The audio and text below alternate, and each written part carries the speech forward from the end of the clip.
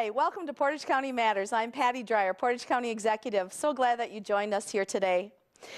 Today we have two subjects that we're going to talk about. One of them is groundwater, and the other one is justice programs. So it is a really awesome show that you're about to participate in with us here today, I promise you. It's really important stuff for Portage County. We can take the lighter side all that we want, but the bottom line is they're two serious subjects.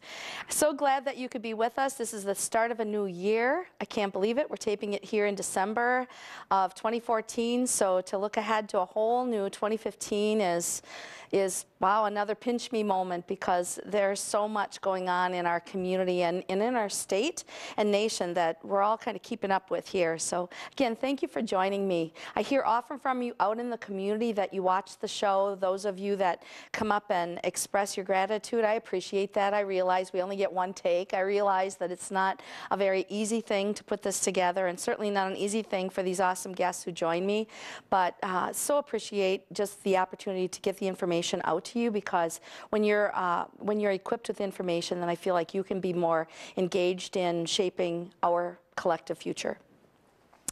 So groundwater, as you know, I've talked about it on numerous shows, and you've seen it in the news. You know that we're having listening sessions around the county for about 6 months of time. We've finished 8 listening sessions as of this show out of the 10 sessions that we scheduled. The next session that viewers can attend would be January 13th at 6:30 p.m. till 8 p.m.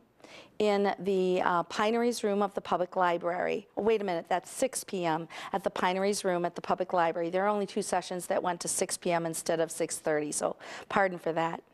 So downtown, I hope that I get to see you for that session. It's an hour and a half to have a chance to voice your view through that discussion of a larger community group, and to help shape the future of our groundwater management plan in Portage County. The last plan that we had was published in 2004, and we're looking at building the new action strategies for our upcoming plan. If you can't attend that session, you're very welcome, like many people already have, to contact my office, whether it's through email or a phone call or a letter through the postal service, so you can get me some feedback about what are you thinking about related to water. What about the future of water? What would you like to see for us to think about in shaping the future of caring for this resource that we all depend on in our lives? At each of the listening sessions, we've gone around the county twice now to each quadrant of the county. What we've been finding is it's about maybe 150 people or so who have attended so far, and what we have are a diversity of water-related stories in each part of our county. That's one thing I never counted on in setting up these listening sessions. It was a great opportunity for me along the way to learn a lot about how diverse our water story is. The water story over in the northeast part of the county is very different from how water works for us, or against us, I guess I would say sometimes, in the northwest part of the county. We have situations where there's municipal water issues. We've got situations where there are individuals who can't drink their water at home. And even with a water treatment system, it can't take out enough nitrates to make it safe for drinking. And that's an issue in our county. We've got a vibrant agricultural economy and food processing industry here. And we feed so many people beyond the borders of the state of Wisconsin with the vegetables that we grow here. But at the same time, it's about balancing all of these water uses and water users, because we share in the ownership of water in the state of Wisconsin. So please, very, very important that you help us gather your ideas about water, what's going well with it, what's not going well, and what you would like to see us pay attention to in the way of shaping future ideas about water stewardship. When you go to a listening session, one of the things that you get is a simple fact sheet that I put together. I had used to teach about water resources in my background, and so it was a great opportunity to go through and put some basics down, because I realized that many individuals didn't have the opportunity to learn some of these basics about water. We might take for granted that we all have a common understanding.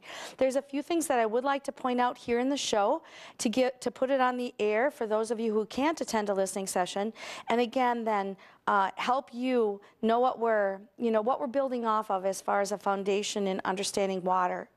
So like I said, with our public trust doctrine in the state of Wisconsin, we are co-owners of water. So there isn't just the person who owns the land over the groundwater that owns what's underneath. It's all of us owning this water together. The water in our surface waters, the water in our, that includes our lakes and our streams, the water in our groundwater that is below ground. The water that we call groundwater is replenished through rain or snow that soaks into the ground, and it percolates through the soils and rocks all the way to the water saturated layer below the ground that we call the groundwater table. We call it the water table.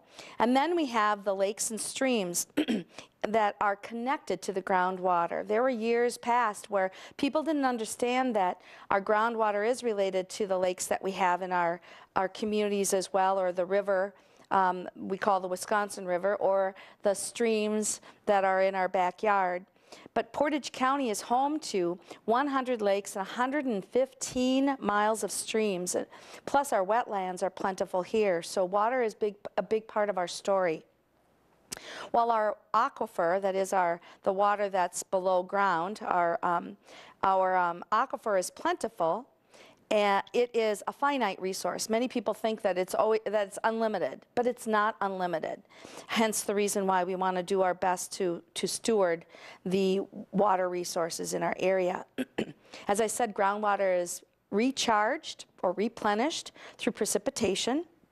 We have about 32 inches of annual precipitation, but the majority of that precipitation naturally evaporates and is used through the plant growth process and transpires out the leaves of green plants into the atmosphere as part of the water cycle. So it doesn't make it down to recharge the water table.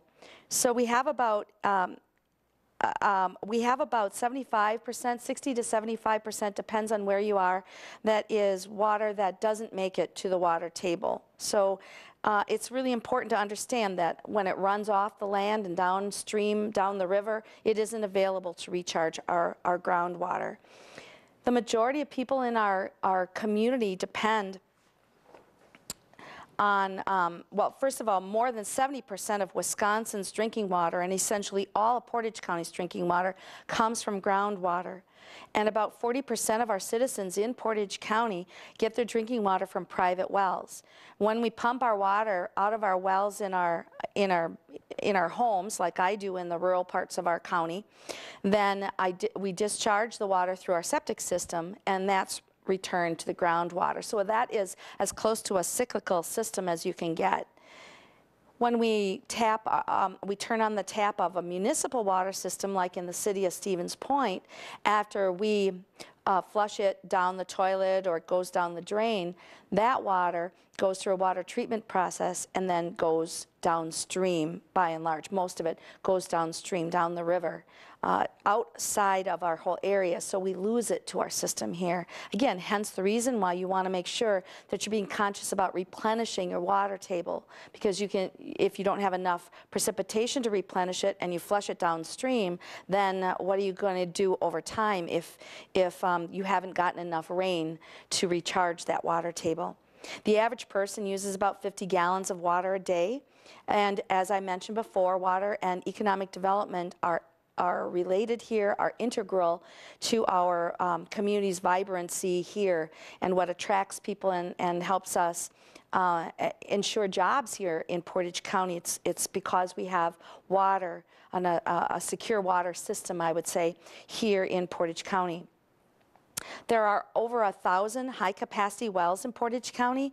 Those are wells, most of which are used for agriculture, but high-cap wells are also used in our municipal water systems, and we even have some in our county parks, like at Lake Emily. We withdrew the most groundwater of any county in the state of Wisconsin in 2011, 2012, and 2013. Figures are showing the same. And it's, again, because we have a great use through our agricultural industry in particular. That's the greatest quantity of water in a pie chart when you show the use of the water that's pumped out of high cap wells. Most of it is used for agricultural purposes. Different crops use different amounts of water, and irrigation technologies such as drip nozzles and soil moisture sensors are technologies that help us manage water in farm fields, and growers are working very hard to manage their water in that way. All right, so these are some of the aspects related to groundwater. A lot of that is about use and quantity, but I do want to say a few words about quality of our water as well. We know that our aquifer, as plentiful as it is, has a really awesome quality here in central Wisconsin, and it's one of the reasons many of us live here. The quality is really important, though, as there are appropriate health standards for various chemicals in the water and non-naturally occurring substances in the water. About 30% of Portage County's wells tested show that there are pesticide contaminants in those waters.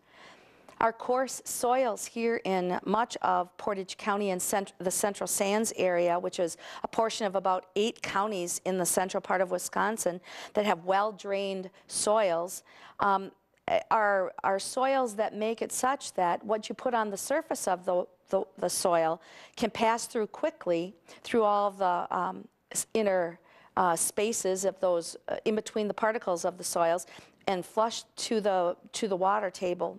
And that's one of the reasons why taking better care of what we do on the surface is a really important part of ensuring water quality for our future. Nitrates is the most common contaminant in Portage County water, as well as in waters as a contaminant in the state of Wisconsin. Low concentrations are naturally occurring. That's less than 0.2 parts per million of nitrate. And values greater than that are an indication of contamination from human activities, such as fertilizer, animal waste, septic systems, sewage treatment plants, decaying plant matter, and so on. The state and federal limits maximum allowable levels for nitrate nitrogen in public drinking water is 10 parts per million. And high nitrate levels in our drinking water pose risks to infants as well as to pregnant women. Also, there's evidence that suggests that adults with heart and lung disease and enzyme defects or cancer may be more sensitive to the toxic effects of nitrate and that nitrates may increase the risk of certain cancers. So we're talking about an importance of ensuring our quality of water to combine with ensuring our future and quantity of water, so that together we put that into our action strategies for our county, and we ensure that for decades and decades and decades to come, the people will be proud of the decisions we made to steward the water resources forever here, and central Wisconsin will stay a place that people want to live, can live, and will continue to grow food for a good part of our nation and our world. So that's the groundwater story. Again, I hope to see you on January 13th at the listening session at 6 o'clock in the Pineries room of the library. Then after this final listening session, what I'm going to do with the staff that's helping me here from the Planning and Zoning Department and my own office, we're going to go ahead and put together a written report that will be shared on February 4th in the County Annex building on the first floor at 6:30 p.m. That report will also be available online, and you'll be able to find out what did we all talk about in these listening sessions around the county here in Portage County. I know that there are other counties looking to us to learn what we're doing. They say that they're behind. They want to kind of catch up on stewarding water resources, and they're looking to what we're learning here and having discussions about in Portage County. So that's kind of exciting. At the same time, as I know, we've got a lot of state attention and actually national attention on what's going on related to stewarding water resources here. We're going in the right direction. I'm excited about the numbers of people and the stakeholders that have come together to talk about this resource opportunity before us. And I have no doubt that we're going to keep marching in the right direction when it comes to water. Thank you, everybody, for listening to the groundwater section of the show. And what I'd like to do now is to turn attention and welcome Kate Kipp, our Justice Programs Director. Thank you. Thank you for welcoming me. Yes, you've been on staff for about 3 months now. Correct. And I'm very excited to have had the opportunity to appoint you, stealing you from Marathon County, by the way. That you did. Sorry, Marathon County, but anyway. Anyway, Kate, what we're going to talk about today is a little bit more about where do you come from in your own field of expertise, and let's teach the viewers about justice programs. What's the leading edge here, and what's Portage County working on related to criminal justice programs? Excellent. Especially for adults, but we'll touch a little bit on kids too. So I think that's pretty important for folks to know about. It is. So start with a little bit about yourself. As you said, I have come to you from Marathon County. I worked in Marathon County Social Services beginning in 2003 as an advanced practice social worker. My first 3 years with the county, I worked in Child Protective Services assessments. And then my last 8 years of service there was in the juvenile justice system. Wow, so, all right, so you've got this experience behind you, and now you come to Portage County. It's interesting, you know, you applied to come here. You know something about what's going on in Portage County before you submitted your application. What do others think about Portage County when it comes to justice? In my research, when I applied, there's so much energy that surrounds Portage County, even in talking about the water. Like when there are questions being asked, sometimes it's Portage County that's asking them first. And there's also something very unique here in the Justice Coalition, which is a very dynamic group of community stakeholders who are coming together and regularly asking the questions, what are we doing that works? What else can we do? And how can we innovate? Which is just wonderful to see judges, attorneys, education, therapists, people in the recovery community all coming together to solve problems. Yeah, I have been always excited about and impressed by our Justice Coalition, how they're working together, recognizing that the justice system is just that. It is a system. If you make one change over here, you tinker with the whole system, and you better be ready to understand what the other ripple effects are and make sure that we make the right decision in the first place. Absolutely, and it's been interesting as I've talked with people who talk about life before the Justice Coalition and how one small change in one department and all of a sudden a whole cascade of unintended events happened, and now that the Justice Coalition is in place, those things have largely stopped because everybody comes to the table, they talk about the whole map, and then make changes together. So we have a number, let's just maybe hit on those work groups as how the Justice Coalition does its work. Everybody may not know this, and by the way, the Justice Coalition holds meetings that are open to the public, so it's important that if folks would like to know when the next ones are and how to participate in those meetings, we can make sure that we connect everybody with that information. Absolutely. But we do our work through the work groups. Correct. So talk a little bit about that, because you get to be the, well, we won't talk about cracking the whip behind those groups, but what we'll do, you get to be the facilitator of the work groups in moving us ahead on justice programs. Yes, and we have 4 active work groups right now in various stages. The first work group that we have is helping people with mental health issues in the Portage County Jail. I was not involved in the beginning of this work group, but as the end, the question posed was, how do we support people who have mental health diagnoses in the jail? That can be a time where maybe they don't have access to their medications, it's a stressful time, and wanting to make sure that we make them as safe and supported as possible. What the work group has come up with is a very intensive protocol that begins right when that person is booked in the Portage County Jail, identifying if they have some mental health needs. Are they seeing a therapist? Are they seeing a psychiatrist? From there, the social worker for the jail meets individually with that person to make sure that they do have all those things in place. And if they don't, they make every effort to connect them with medications, other forms of support. And then when they leave the jail, giving them kind of a roadmap of what they can do to continue to support their mental health.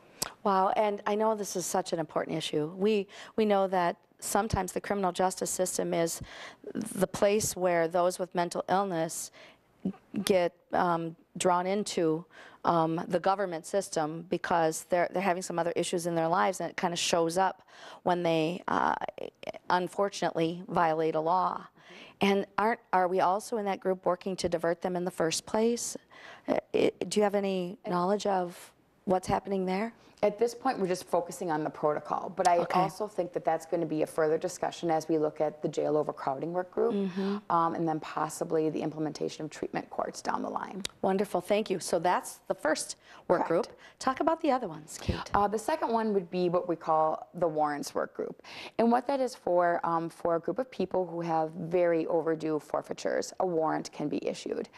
And why we're looking at that is in terms of the jail space in Portage County is a premium, and is this a wise use of our jail space? So we're just looking at the whole system, because I will say the clerk of court's office uses every exhaustive technique to try to get these monies. So if I didn't pay my parking ticket, for example, something like that? Like a disorderly conduct. Okay, got it. Something like that. And time goes by and they've called you, they've sent you postcards, they've done all kinds of things, and you just refuse to pay that. And I understand that there are some people that they don't even have enough money to pay as it is, no matter what. Correct. So then they're just sitting their time in jail, and that's costing the taxpayers dollars. So it's something that taking this systems view on is a really important element in helping us manage our tax dollars wisely going forward. It is. Yeah. So how about the other groups? The other group I previously mentioned was jail overcrowding. Jail overcrowding. As we know, in Portage County, there's currently a lot of conversation of do we or do we not build a jail? Regardless of what that answer is, we have a jail that's very, very full, and we're also putting inmates in neighboring county jails because there's not the ability to keep them here. So are there things that we can do right now in terms of looking at that whole system that would help alleviate some of that efficiencies? One of the things that's being discussed is our circuit court judges are currently changing the way that they schedule cases. They are hoping that this one way of doing things may make the system go a little bit faster. And if you're sitting in jail right now awaiting a plea hearing or a sentencing, maybe that would go faster and help with that. There's also bigger things. Do we look at home monitoring for certain people? Do they need to be in jail, or can they be at home on a home monitoring program? Again, alleviating some of that. And in terms of pretrial diversion, which you brought up with people who may not be appropriate for jail, are there more things that we can do to support them, make sure our community is safe? And hold them accountable. Absolutely. And at the same time, provide some extra oversight, I guess I would call it. Correct. Without having to necessarily use the jail.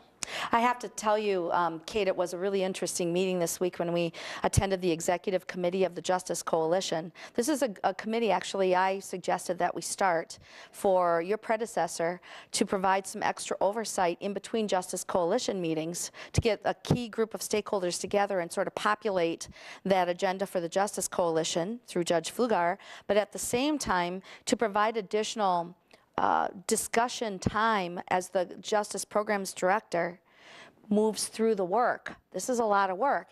But anyway, the reason I wanted to bring that up right now is you helped to trigger that for me by talking about the jail overcrowding work group.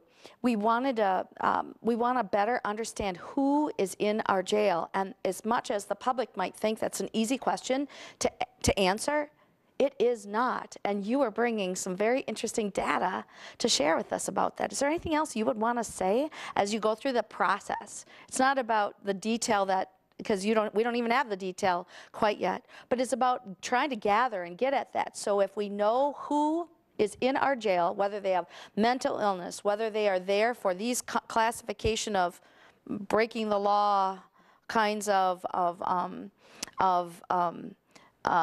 conditions and reasons, then we could maybe do something different about addressing the scooting of them through the system quicker so that we don't have to pay so much and they don't have to spend so long in a jail situation, yet dealing with what they have to deal with when it comes to their court conditions. Right. And I think what's interesting is making sure when we understand who is in the jail is who has to stay in the jail, yes, and who can we look at from a different point of view. And I think that's part of that was we've stirred up those questions in people, because I think sometimes there's an assumption that if you're in jail, you have to be there. And I don't think that's not always necessarily true. And there are a lot of different actuarial assessments out there to help us look, based upon completing these, are you someone that with oversight and some additional help, that you could also be safe for coming back and staying at home, again, with certain conditions, versus staying in jail and losing connection. I think sometimes we forget that when people go to jail, they often lose jobs, they lose access to treatment, they lose access to their natural community supports. So if you're there, and maybe you're one of those people that based upon an assessment you would be low risk and could come into our community, you now don't have your job, and you've lost connections with your kids, and there's a whole cascade again of events that occur. And burdens on taxpayers and other, you know, other buckets, I guess you would say, whether it's over in social services or somewhere else, so or on some unemployment, or some such other taxpayer supported service, I guess you would say. Yes. So important. Okay, so let's continue on with the groups that you're working with, the treatment court. Let's talk about that, because we're going to go to observe a drug court just after the show today. We are. I think that this group is just exhilarating. Treatment courts have been around since 1989, when the first one was formed in Miami-Dade County in Florida. And what happened in 1989 was similar to the questions that are happening here. Like, this just isn't working. We're seeing people come in, be prosecuted, be sentenced, time goes by, and they're right back in with new charges. We've got to do something to help change the thinking process of people and create lasting change versus just incarcerating. Wisconsin has picked up on this, and I will say this, the entire country has really professionalized what treatment courts look like. There are standards, there are rigorous ways to implement them so that they are holding people accountable, creating community safety, and people are still getting treatment. So this work group is saying, how can we maybe implement that here in Portage County? We know that there is a drug problem here in Portage County, and we know that we also have problem with drinking and driving in Portage County. And we also know, statistics tell us, that necessarily just going to jail or prison doesn't really reroute that thinking. So what treatment courts do is you, just speaking in general, you would be sentenced to participate in a treatment court. Now, usually in a regular court, you're sentenced and you go on, and that's it. You don't come back before your judge. In a treatment court, you're going to come back to treatment court every week.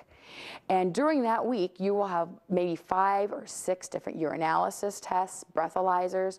You're going to go to group therapy. You are going to go to individual therapy. You're going to participate in a job or community service. And then you're going to be held accountable by that judge on that day. And what's also unique is that judge who you're in front of is made a decision with your entire treatment team. And with this, this is a proven evidence-based practice. So as it's been refined over time, it's a great next step for us in Portage County. I want to make sure, because we have about a minute left in the show, that we let everybody hear from you. What's on the exciting frontier for Portage County, do you think, when it comes to our next steps under your leadership? I think the next steps are looking at utilizing all this new research that's out there in terms of trauma-informed care, evidence-based practice, and using that to really guide us versus something that just feels good or sounds good, saying this is what the rest of the country is doing with great success. Let's model it here and make it work for our citizens. And we are leaders in this field of justice. Correct. So it's so exciting. I'm looking forward to what's new, what's next under your leadership in combination with the Justice Coalition and other stakeholders of our community that care about moving people through and having our community be safer and healthier overall. Thank you for being here today, Kate. Well, you're welcome. Thank you. Next show, we're going to have Sarah Brish with us, the Executive Director of the Stevens Point Area Visitor and Convention Bureau. I promised you the after action on the Farm Technology Days, and we're going to talk about other really awesome mobile apps and other services that are going on through the CVB. So I'll see you then. Thanks for joining us.